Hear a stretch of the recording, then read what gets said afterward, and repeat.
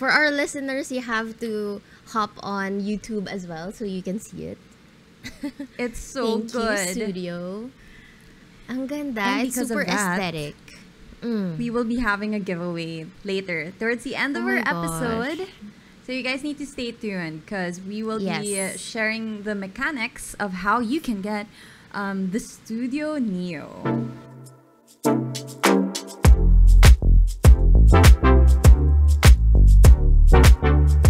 Congratulations on our number 3 on the Oh my- trending podcast.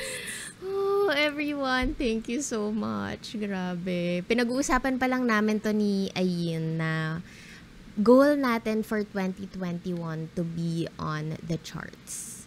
And we here have we to see are. ourselves on the charts. And here we are, top 3 sa trending podcasts. And super Sobrang grateful. nakakatuwa. Yes. Sobra. Hindi na, honestly, I feel like hindi natin ito magagawa without Hans's help. Kasi ang hirap ng Actually, consistency, Sobrang It's hirap. so hard. And knowing na we are our busy selves and alam mo yun, making time every week to do this and stuff. So, And I can I love just it. say, because we are on the charts, ang ating, level up na rin tayo. So, just for you guys, meron kaming updates. So, first of all, our microphone is new. Thank you, Mr. yay! Joshua Sebastian. Thank you, Mister, aking Mister, for sponsoring the mic, our mic. And then if you can see our headphones, Ang ganda. Oh. we're using Sudio Regent, right? Yes. For our listeners, you have to hop on YouTube as well so you can see it. It's so Thank good. you, Sudio. Ang ganda. And It's because super of that, aesthetic. We will be having a giveaway later towards the end of Oh our my gosh. episode. So you guys need to stay tuned because we will be Yes. sharing the mechanics of how you can get the Sudio Nio. I have Our those as first well. first ever giveaway. Super duper And our aesthetic. first pair, right? Yes. Ah, grabe. For Sudio Nio. Thank you so much again, Sudio, for for supporting Camp Confidence Radio. This is our first brand collaboration with Camp Oo. Confidence. We are Super. legit. We are legit. We are legit, madam. We are legit. I'm so happy. This is so exciting. But anyway, so for today's episode, for this week's episode, we're talking about our core values. So last week, ano ba yung pinag-usapan natin last week? Goal setting. Goal setting, manifestos. We discussed our manifestos. Tapos, And ang daming kasi- nag-feedback. Thank you so much for tagging us. Natutuwa talaga kami always pag nababasa namin lalo yung goals for last week. Sobrang Yes. nakaka-inspire. we have such a good community of dreamers and doers and hustlers. Exactly. And it's so nice to be surrounded by that energy. Coming from goal setting and manifestation, blah, blah, blah. Now, we talk about core values because core values are also super important when we want to, build a life that we're happy about. So, for you, why do you think are core values important? Ako, core values is important for me because I think it's my personal code of ethics or code of conduct. Na parang, in life, there will always be dilemmas and kapag hindi mo na alam kung ano yung gagawin mo, you always go back to number 1, your why, and number 2, your core values. Is this who you really are? Yun yung parang pillar mo. This is what you stand for in life. Yun yung mga pinaniniwalaan mo in life. How about you? Why is it important for you, yung core It's the values? same- Identifying your core values. Oh, absolutely. I feel like, okay, so first of all, I went to a Catholic school.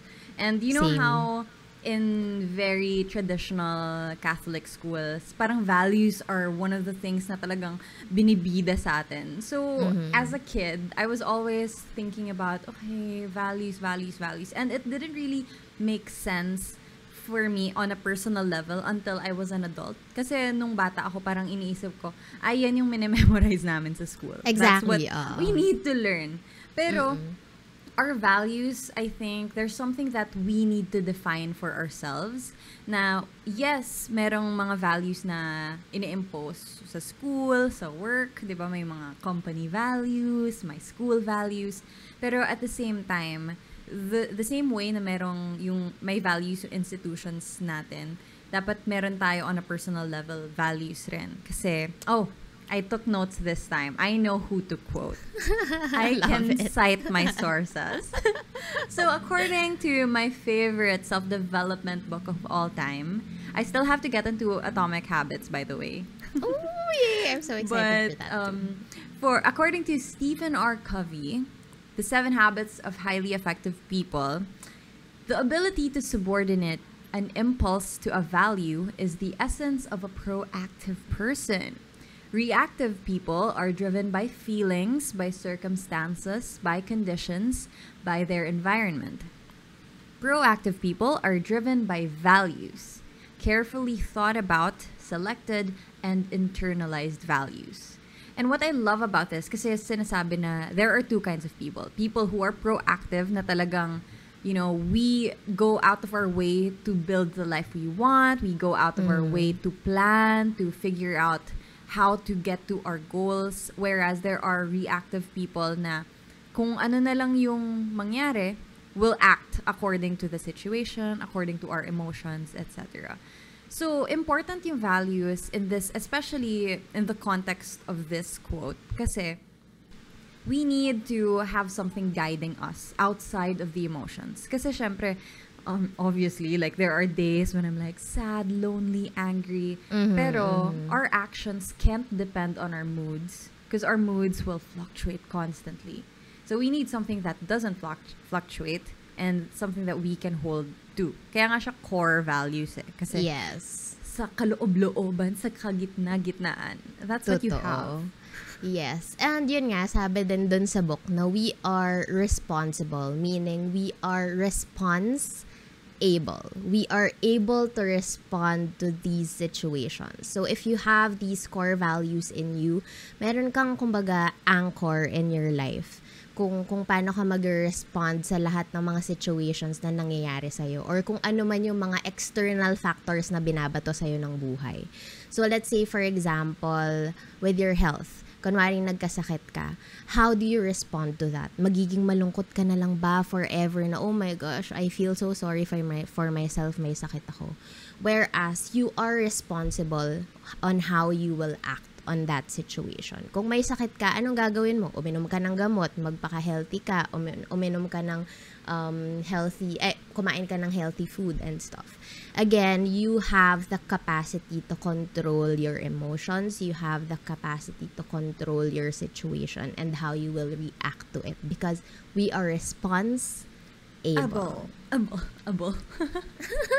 I love that so much. It's empowering to think na yes, our circumstances may be a certain way, pero as human beings, we have the power to choose and decide what we do next. And sometimes, if that's all we have, then we need to really hold on to our values to guide us to make that next step. But this also doesn't necessarily mean, though, na hindi valid yung emotions natin. Oh, yeah. Kasi sabi ko kanina, yung emotions. Parang ako, kapag kunwari malungkot ako, hinahayaan ko lang yung sarili kong umiyak. Sige, okay lang na umiyak ako ngayon. Pero after ilang minutes at nakaiyak na ako, okay, let's do this. Ganon. And in that situation kasi, you also choose to feel your feelings. So you're not helpless. Like, I feel like acknowledging our emotions and acknowledging our sadness, acknowledging our anger, they're not helpless. They're choices as well, in a sense, diba? So ako, pag heartbroken, wow! When I feel heartbroken, rejected, or disappointed, frustrated, whatever I do to cope with that emotion, whether it's sleeping, ayoko na. Today, you know what? Today, I'm gonna give myself rest. That's also a choice. So we don't have to look at it as if we're giving up. We're choosing to rest, to take a break. So even then, it might seem like a reactive thing to do, but actually taking care of ourselves is a very proactive thing. So how did you personally determine your core values? And when? When pala? Ako, hindi ko siya kumbaga na-realize in a snap na parang in one sitting, alam ko na yung life core values ko. Kasi it's difficult. Parang, hindi siya isang upuan lang ma-identify mo na, ito yung pinaka-importante sa buhay ko. Ako, what I did was, it's a visual exercise eh. Okay, so I got this from the book of Stephen Covey na 7 Habits. Ito medyo morbid to, pero sabi niya na imagine yourself attending your own funeral. And there will be certain number of people who will recite or give you your eulogy. Ano yung mga gusto mong marinig? Parang, kunwari, kapag may anak mo, ano yung gusto mong marinig mo from your child? Or your colleague? What are the things that you would love to hear from them? And I realized na parang when I think about that, I realized kung ano talaga yung pinaka-importante sa buhay ko. Like for me, it's authenticity. I wanna hear from them na ito siguro yung pinaka totoong taong nakilala ko sa buhay ko. That's number 1. Or if you talk about Mama Earth, that's Rizza. Parang ganon. Yun yung, I think that's also one of the exercises you can do for yourself as well to identify your core values. We will deep dive later kung ano yung mamaya enumerate natin kung ano yung mga values natin. So, how about you? Paano mo siya, how did you come across your core values? Paano mo siya na-realize? Honestly, like what I said earlier, diba? For a long time, akala ko talaga when we talk about values, these are things na we come across at school. Kasi sa school namin, ang motto, like truth and love. So parang honesty, ganyan. Pero ako, on a personal level, like yes, I definitely recognize the importance of that. But getting to know myself, like trying to figure out what values really resonate with me, it didn't occur to me until the pandemic. Na parang all of a sudden, nag-start, diba? Remember, oh my gosh, by the way, happy anniversary lockdown. Happy anniversary. Hi. 1 year na tayo dito. Marami tayong And natutunan. napaisip ako, oh my gosh, sobrang dami talaga. Sobrang dami natutunan. Nagbago yung mundo eh. Nagbago yung buhay. And I don't know if you remember yung feeling ng start ng pandemic, nakakatakot lumabas ng bahay. Kahit garahe, natatakot ako lumabas. And lahat, school natigil, trabaho natigil. We couldn't ship out orders. So, oh my gosh, grabe. Naalala ko yung yun. time na yun. Anxiety. Parang you wanna hustle, you can't. Yes. Tapos, ang nangyari nun, napaisip ako, bakit ko nga ba ginagawa yung lahat ng ginagawa ko? What's the purpose? I kind of felt like, because before the pandemic, I was a travel vlogger. I would travel and then I would make, fun vlogs, ganyan. I was a backpacker, which was fun. Pero napaisip ako, is this what I really want to be doing? It was fun. Like talagang, even after the pandemic, when this is all over, I'll go back to backpacking for sure. Pero that isn't what drives me. That's not what I want to grow old and be remembered about. That's just something I do for fun, for myself. But as far as core values are concerned, I don't want to be just that person. I want to be more. I want to be able to provide for the people in my life. Yun, yung sobrang ang helpless kasi ng feeling when I couldn't do that. True. Ang helpless ng feeling na I realized, how short life is, na, a pandemic can sweep off like a huge chunk of our population na parang it could be anyone. Tapos I look back and think, yung mga tao sa buhay ko, how was my relationship with those people?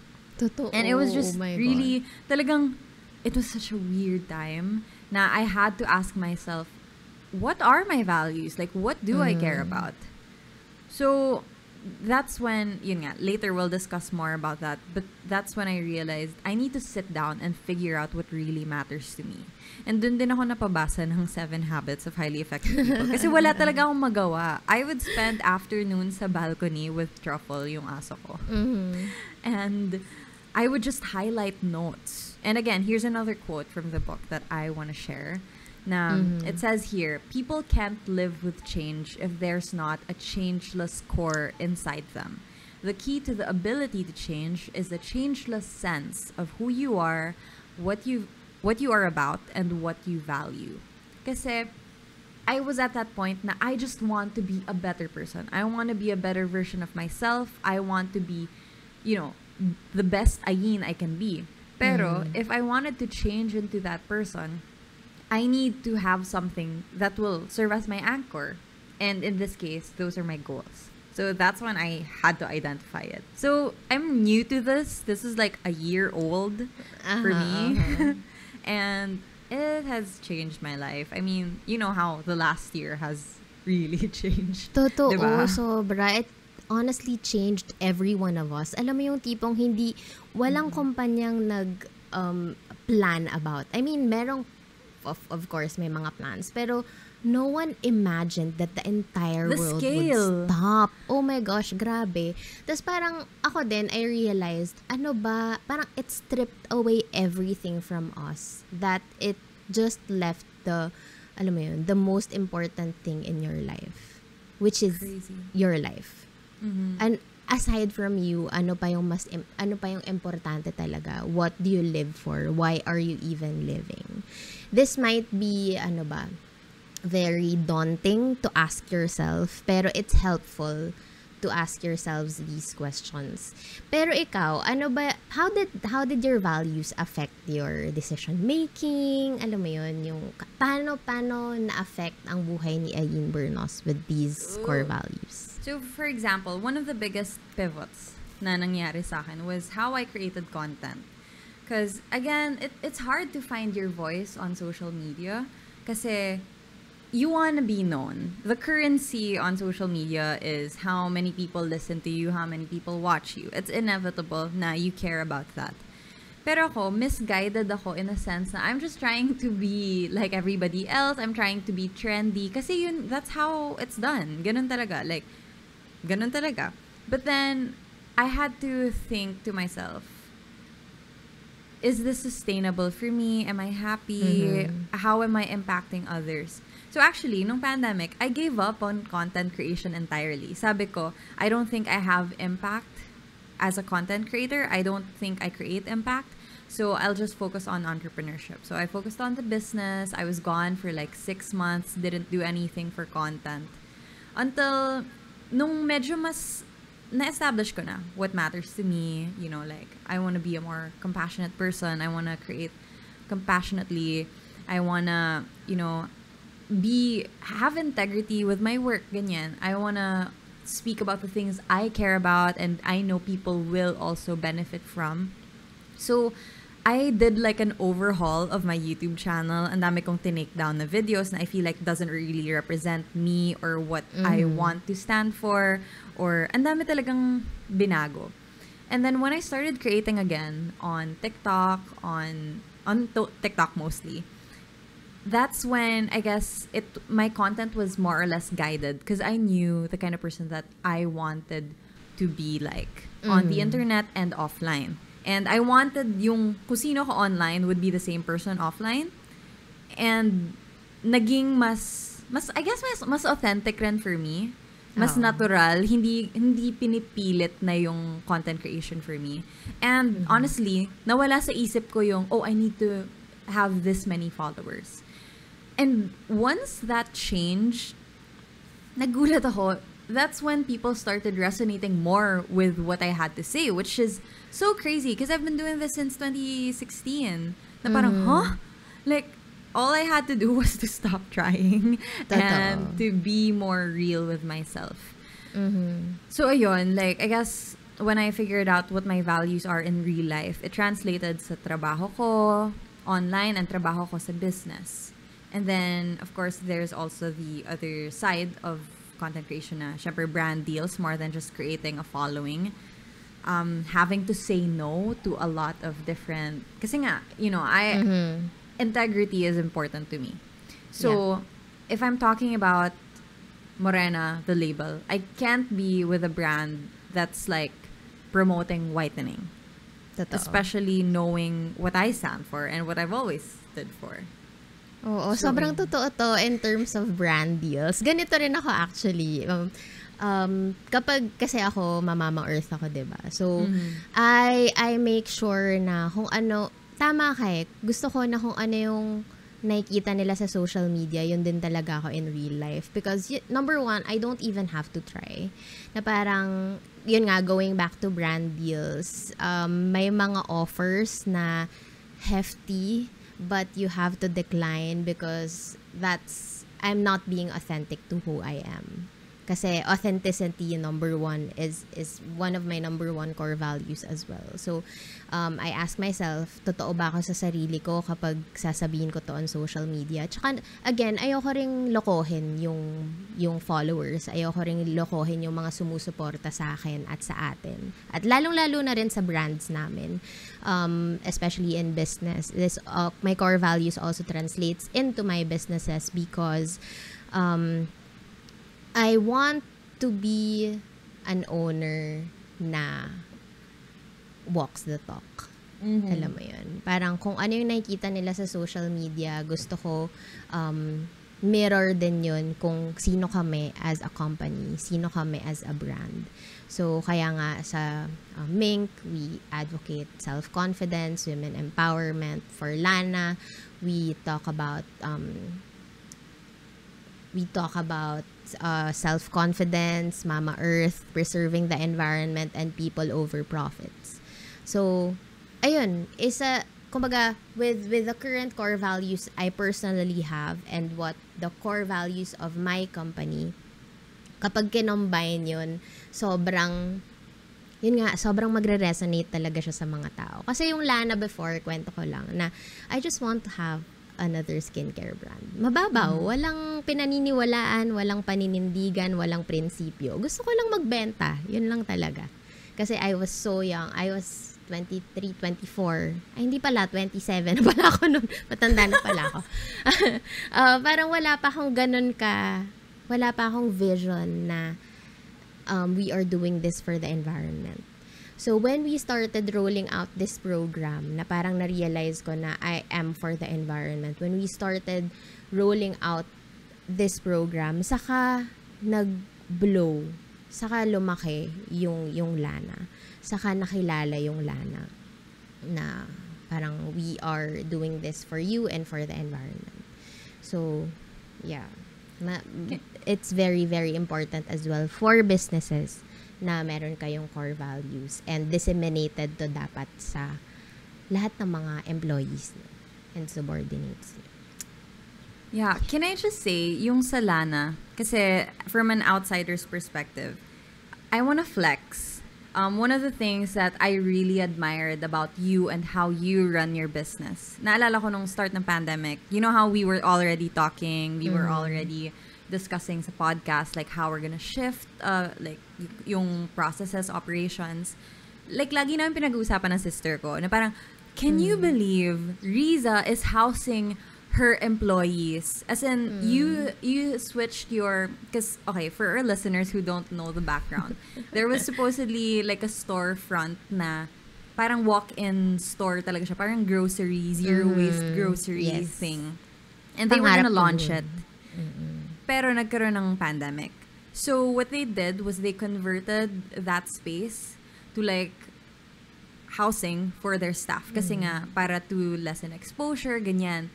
And that's what, I always think, I want to be that kind of person. You know, na when you have the resources to make those decisions, you make those decisions. And that's guided by your core values. If you weren't able to like determine what's important to you from the get-go, even if may resources ka, you won't even be able to think about that. So, ayun. Flex ko lang. Meron silang housing. Thank you. Thank you, It's madam. amazing. Amazing, amazing, amazing. So Thank you. you always inspire me, madam. Like, I want to be that girl You boss. inspire me too. You are that girl boss. Come on. Abundance Ay. 2021. Ayun, Ayan. kasi for me, one of my core values din talaga will always be kindness. Kindness no matter what. Kumbaga, ang pinapangarap ko kasi talaga yun yung zero waste grocery store na may refillables na, etc. etc. Magkakaroon na ng website, ginagawa na lahat, branding, etc. We were ready to launch. But then again, I realized na never magiging successful ang kahit anong business kung hindi mo aalagaan yung mga tao mo at ang mga kliyente mo. So, number one, top priority for me is the safety of my employees. Mas magastos, yes. Mas maraming supplies, maraming, alam mo yun, bibili kami ng beddings, etc., etc. Pero, we are willing to do that for their safety and our client safety. So, ayun, again, core values, friends. It's I was very there important. for the shoot, yung photo shoot for Lana, and oh my gosh, ang saya nila dun. So, just saying. Oh, thank you. Para kaming magtotropa lang. Very, very family vibe, Very actually. family, yes. So, like, that's like on a personal level, but how about, do you have core values for your business? And how do you translate that into how you run the operations, deal with your employees, ganyan? Kami, ang core values naman namin sa company, number one is honesty. Honesty to our employees, honesty to all your subordinates, your bosses, and of course, our clients. Number two is people and planet over profits, always. Yun nga, kasi sabi ko kanina, we will never be here, we will never be where we are right now if not for our employees and our clients. So, people and planet over profits. That's amazing because I wrote the same thing. Pero, you know how it's hard to execute it sometimes, especially when you're at the beginning, you're bootstrapping. You have to, parang, ang dami mong kailangan what do you call this? Parang i-compromise because you're figuring out how to do things. Pero I also realized na if you prioritize your core values, magma-manifest naman siya in different ways. So like, for example, kasi right now, we're a very, very small team. As in, just to give you an illustration of how small our team is, there's me, and then I have Simon, who helps me with our operations, like production-wise, for our merch. Tapos, we have our online business manager who is based in Leyte. Wait, lumipat pala si Mai ng tinitiran. She's now in Tacloban, sorry. In Tacloban, yes. Tacloban. Tapos, we have my sister who is in med school doing our customer service. So that's our team. Yes. So we have like one full-time staffer, and then we have a freelancer, Mai, and then we have my sister who is part-time and is in med school. So, alam mo yan, we're really trying our best to get everything done, but at the same time, it's difficult sometimes. But I like that. I feel like we're good as far as teammates are concerned. You know, like we're hindi. I don't think pangit yung just for the sake of like getting things done. Like weekends are weekends. Yeah. If hindi nila ako masagot on a Saturday, that's fine. Because like we need to prioritize also. The same way I talk about how I personally have boundaries, then I expect the same from them. And it's okay if that's how they are, because that's how it's supposed to be. Pagka holiday, you know, there's pay. Extra pay ng holiday if you ever have to work. Kahit na personally, it's hard for me as a solo entrepreneur to pay for that. Alam mo yun, like, ako hindi na ako na-excite pag holiday eh. Ang mahal kasi. Ang mahal, diba? So, pero... But they deserve it anyway. Yeah. Parang, even if it's at the cost, if it costs us more, but that's how I want to be treated as an employee as well. So, I give the same back. And then, on the other hand, I guess with like Morena the label, one of the things na important sa amin is inclusivity. The whole point of Morena the label is to empower people to feel beautiful and to kind of remove the beauty standards that we grew up with. So, the reason why I can't just release, ang dami kasing trendy pieces, diba? Ang dami humihingi sa akin na, you should make tank tops, bikinis, you should make this, that. And I know I can do that. That would be, actually, if I do that, that would be easy money. Alam mo yun, bili ako ng maraming supplies na yung mumurahin and then printan ko ng Morena, sell it. But my problem with that is, free size yung mga ganong options. Yung murang options, they're free size. And that won't be inclusive to a lot of people. And hindi ko kaya na magbenta ng something na hindi ganun ka-exclusive. So now we have our sizes. We start from toddler. We go up to double XL. And we're trying to find like a supplier that will supply even bigger than that if possible. Pero yung I think I think I can help you with that. Ooh, let's talk. Sige. Yung anong tawag dito? Yung free size, yung one size fits all. Size. That's just not something. Yeah, that's not something I am willing to do just for the sake of having more designs available. So, ayun, I guess I feel like I lose some ideal profit from that, but at the same time, the community matters more. So exactly. I'll figure out a way to make those happen without, even if it's gonna take more time. It's gonna take more time, a lot more effort, pero I think it's worth it. Because that's what we stand for. Yeah, that's also maybe the reason. No, it's not maybe. That's also the reason why your community is so solid. Oh my gosh, guys, kung wala pa kayo sa Morena the Label group, you have to be there. Kayo Manggi Club. You have to be there. Sobrang engaging ng mga tao, sobrang babait, sobrang responsive. Alam mo yun, it's a very positive community. It's all because, number one, the brand is really authentic to their whys and their core values. Kumbaga parang, it's a safe space for you. Kaya nagfo-flourish lahat ng mga communities na ginagawa ni Madam Aileen. So, stay authentic and stick to your core values. I wish I could manage the communities more. Kasi, you know how I create content for a lot of things and I want to be more hands-on. Pero sometimes it's so fulfilling seeing people lead conversations. Like, I don't have to post every day because they post. They share. And it's amazing to see that na we have so many confident leaders here. And people who share their stories, take initiative, etc. It's so nice. Yung communities ba? With the Lana group, yes, with the communities. Yeah. It's so Oo. nice. Sobrang nakakatuwa din. Both for Lana and Mink, they are all very supportive. Minsan, yun nga, totoo yun. Merong mga questions from other people na as in mga hindi na namin kilala yung mga nagre-reply. Na tipong, for example, magpo-post pa lang sila na, "Hi, what are your thoughts about the Meet Mink bundle? Okay ba? Effective ba?" Hindi pa nasasagot ng customer care namin. Ang dami nang nagko-comment, "Yes, yes, please, blah, blah, blah," ganyan. Tapos they give their own insights, ganyan. Tapos even if meron ding mga questions or may mga kunwari, syempre, hindi na rin naman natin our skin is very unique. So, merong mga products na hindi mag-work sa iba. So, they post on the group na parang, "Hi, I think this product doesn't work for me. What should I do?"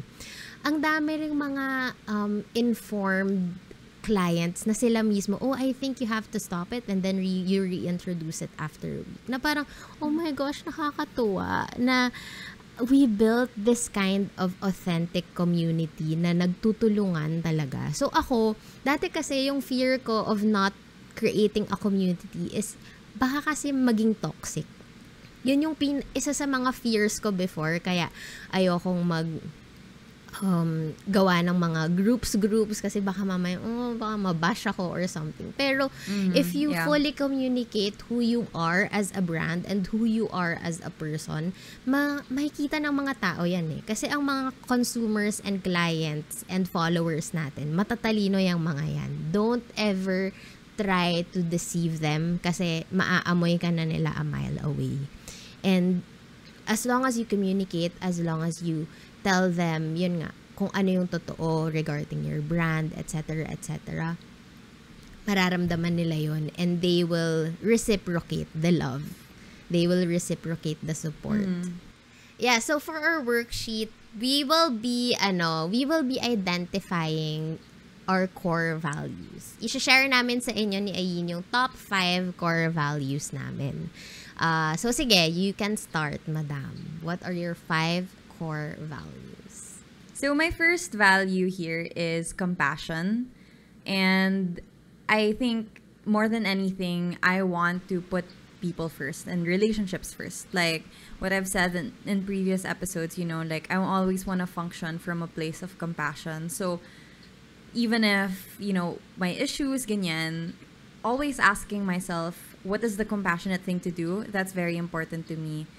Kahit na, I'm human, that doesn't always translate sa lahat ng bagay. Pero, that's where I want to come from. So, compassion is my number 1 value. What about you? What's your number 1? Ako, hindi naman siya necessarily number 1, pero eto talaga. Parang lahat number 1 yung core values ko. So, one core value I have is authenticity. Na-mention ko na rin to sa previous episode before. Pero authenticity is one of my top core values. Kasi I wanna function. I wanna live a life that is authentic to myself and to others.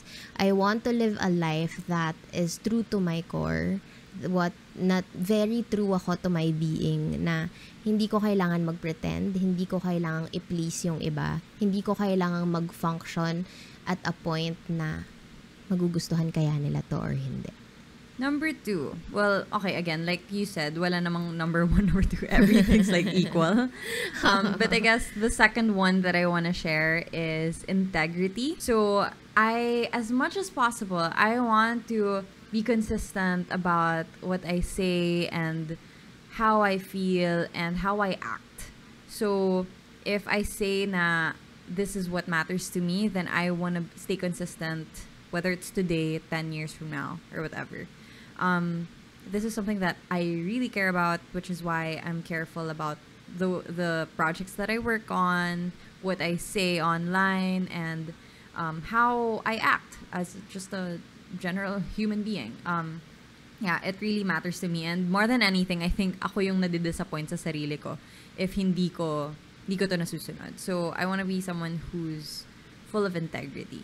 Ako naman, next ko is people and planet over profits. So, we all know that I have several businesses and it will never be perfect. Sobrang hirap na maging carbon neutral company. Although isa yan sa mga pangarap ko. I want to donate and fund NGOs to be, alam mo yun, to help the environment and stuff. And I realized na while I am doing this, while I am, kumbaga parang sobrang hardworking ako in terms of business, isa to sa mga reasons kung bakit ako nagpupursige. I wanna earn more to support mga organizations and to support my people para, kumbaga, I want them to flourish. I want them to flourish for my people. Number 2 is I want the environment to flourish. I want to conserve. As cliche as this might sound, pero sobrang totoo siya para sa akin. I really want to save the environment. And this is one of the reasons why I work so much. Kasi gusto kong magka-funds. Alam mo yun, parang ayoko nang isipin kung kapag ba nag-donate ako ng ilang milyon, pag nag-donate ba ako ng ilang milyon sa isang NGO na to, hihirap na ba kami at malulugi na ba yung kumpanya? Ayoko nang isipin yung ganun. Gusto kong maging enough capable enough to help out. My third core value is community. Kasi I believe that we're nothing without the people around us. So it really matters to me na what we foster and what we work on also gives back to our community. So I guess in my case, Filipinas, Filipinos, we have the Moreno community, and we have the Camp Confidence community, and we're ever growing, and I'm really proud of that. So yes, I think it's just fostering a good environment for our community. Totoo. Yes. Cherish them always kasi you will never be where we are if True. not for them. Sobra. Mm-hmm. Ako naman, next ko is kindness. Ako, be kind no matter what, but always have your boundaries. Hindi pwedeng sobrang bait mo lang lagi, pero inaabuso ka na. Hindi pwede yon. You have to have your walls as well. You have to have your boundaries. Pero as much as you can be kind, be kind. Kahit, kunwari may basher ka or merong complaint sa business mo, it's okay. They can have your own opinions, and you are a proactive person. No one can harm you, no one can hurt you if you don't allow them. You have to have that wall as well, but at the same time, always spread kindness as much as you can, however you can. Sabi nga nila, it doesn't take much to be kind, diba?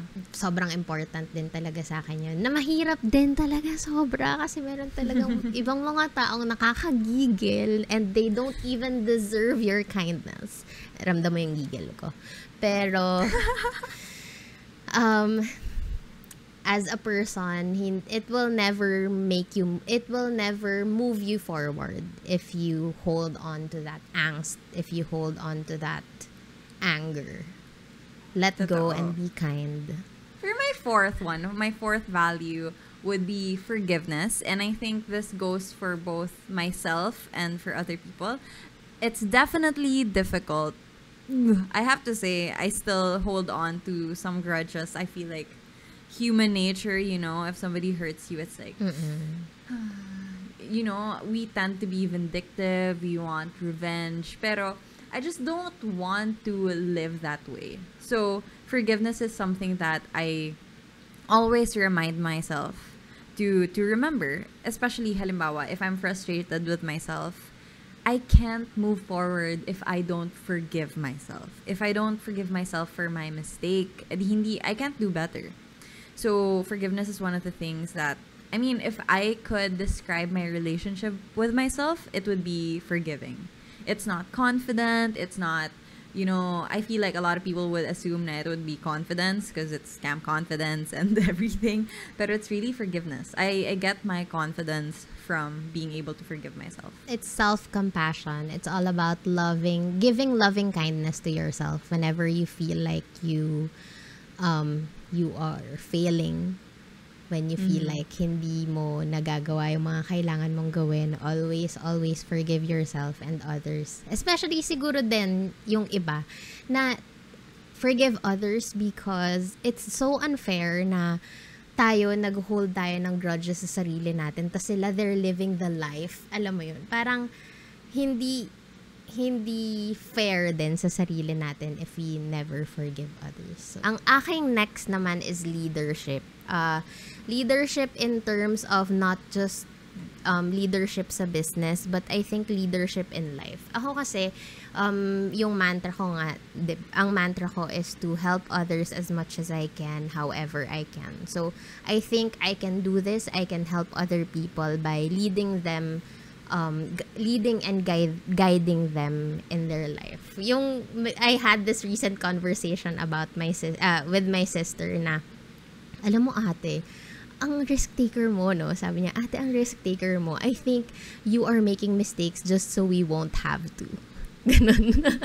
I love that. That's so nice. Na sabi niya, you take risks so much to a point na kahit feeling mo alam mong mag-fail to, you'll try it anyway because you just wanna prove yourself na oo nga, mali nga talaga to. Or oo nga, tama nga talaga to. Kasi you always tell me, sabi niya, lagi mong sinasabi sa akin na I will never know if I will never try. Na parang kahit feeling mo papalpak to, sige, go lang. At least malalaman natin kung pumalpak nga o hindi. Ganon. So, I think I wanna lead others in that way. Not in terms of gusto kong pumalpak pero in terms of, siguro, I think sharing the wisdom, sharing all the learnings that I got from my life, just so hindi na nila pagdaanan yun. It's Parehas also, tayong ate, no? panganay din ako.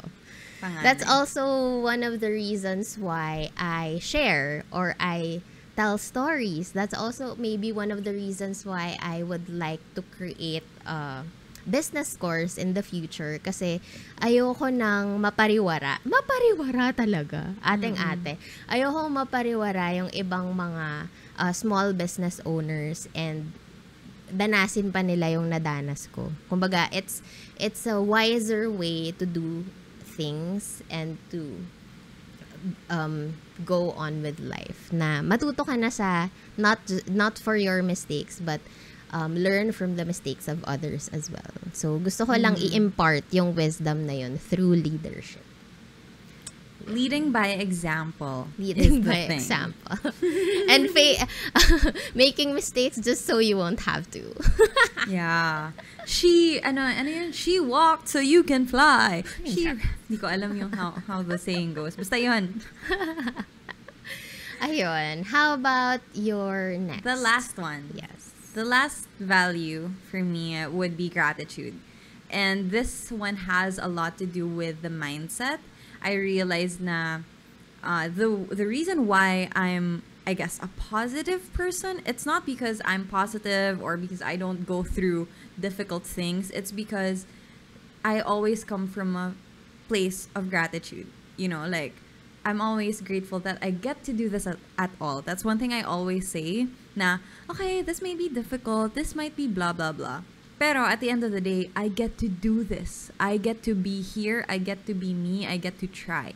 And being grateful for the very, very smallest of things, it really makes a lot of difference. And it really has guided me to where I am today. And it still guides me, continues to guide me. And I hope I can continue to have that, mindset, because it really makes everything much more enjoyable and fulfilling.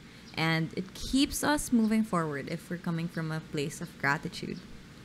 Tsaka when everything doesn't fall in place, alam mo yun, kapag merong mga times in life na no matter how you plan it, no matter how you, kumbaga parang pinractice mo na to sa utak mo, pero hindi pa rin ganun yung nangyari. It is important to be in a place of gratitude kasi at least you did your best, diba? At least you did your best. Ako naman, yung last ko is giving back. I always yung last core value ko is giving back. I would always want to pay it forward kasi ang daming mga tao na tumulong sa akin para mapunta ako sa state na to. Mapunta ako sa life na gusto kong i-live. Kumbaga, I would honestly say that I am living my dream life right now. Oh my gosh. True. Wait lang. Oh my gosh, wait. I'm trying to let that sink in. I am living my dream life. And I will never be here if not for the people who supported me, if not for the people who hurt me, if not for the people who guided me to be here. And as someone na natulungan, gusto ko ring mag-give back. I always wanna give back however I can. May it be financially, may it be emotionally, may it be, alam mo yun, sharing wisdom and knowledge in terms of business and in life. I think that's also one of the reasons why I am very passionate with whatever I wanna do. Kasi gusto kong ipakita sa mga tao na mahirap ang buhay pero kakayanin ang buhay as long as you help each other. Ganun. Amen. So, Rest and give back 2021. Yes. Pak.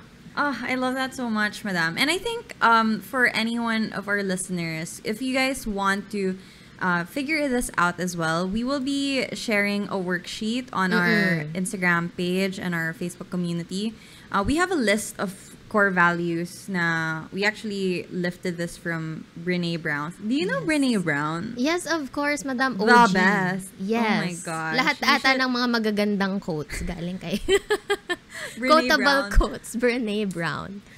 I can do a whole episode just on her, but Oh my yung gosh, totoo. yung TED Talk niya talaga about yung vulnerability. Totoo. It changed the way that I looked at things and her Netflix special. But anyway, Totoo. so meron siyang list of core values. Now we're gonna be reposting that, and you can also share with us your core values after giving it some time to think. Like what values do you always hold on to, and what values do you want to guide you?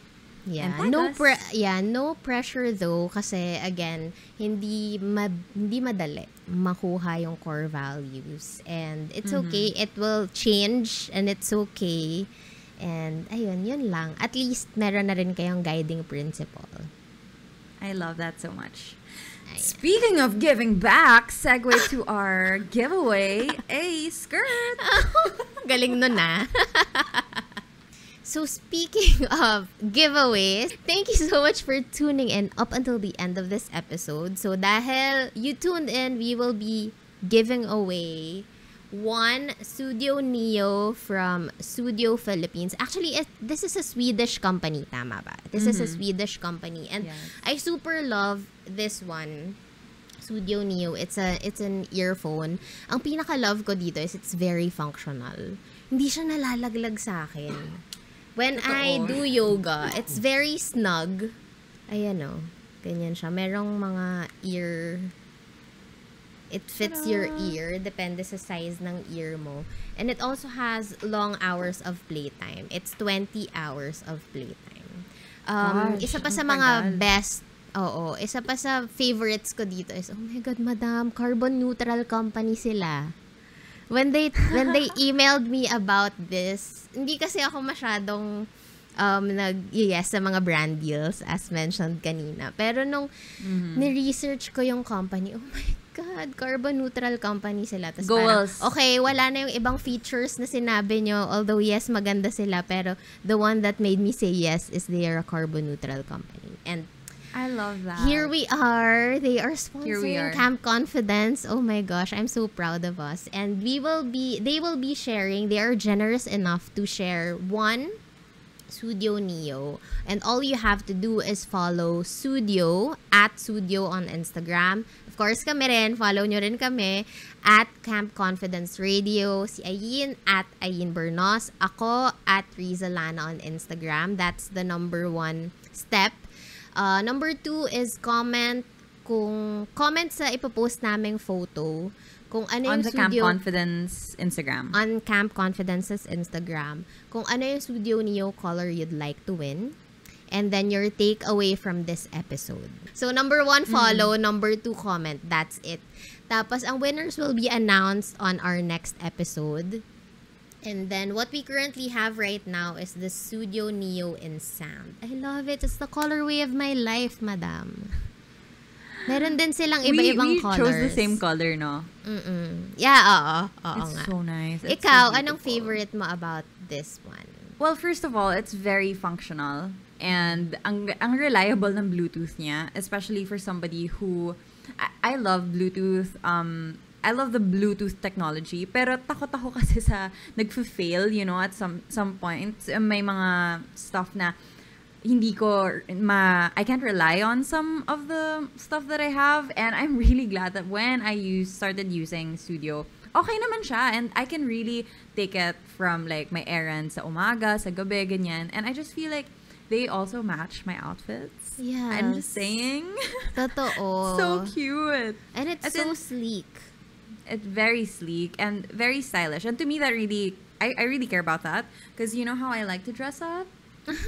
So that matters to me. That sold me. So we also want to invite you guys to an event on March 27. That is the Sudio online concert with Sandro Cavazza at the LANA, a Swedish artist who made music with the late Avicii. So the concert is exclusively on www.sudio.com. That's SUDIO.com. So that will be 1 a.m. in the Philippines. So if you're up and you want to hang out and check out the concert, go to sudio.com. Plus, if Nice. you wanna buy yung Sudio headphones na, you can go to sudio.com/ph, and then upon checkout, you can put Camp 15. You get 15% discount and free shipping We have a worldwide discount for code. this. Taray! Meron na tayong discount code. We are legit. Ayan, so you get We have a 15 discount code.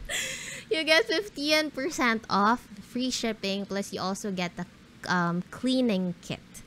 Yay! Thank you so much. Have a great week ahead, lovely humans. See you guys next week. See y'all.